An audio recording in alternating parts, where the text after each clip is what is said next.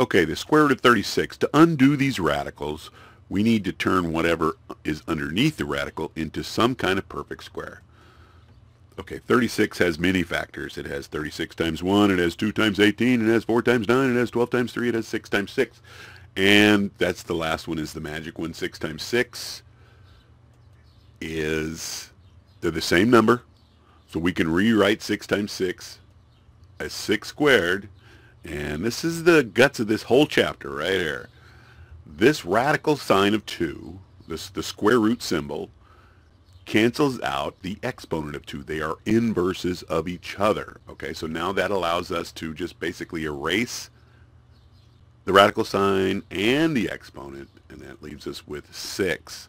But very important, anything that you take the square root of has two values. It will have a positive value and a negative value. So just remember, like negative 6 times negative 6, they're the same number, and when you multiply them, you're going to get a positive 36. So there's always two values for the square root of anything, but in this chapter, we're just going to stick to what we call the principal square root, and that's just the positive square root. So I hope that helped. MGZ out.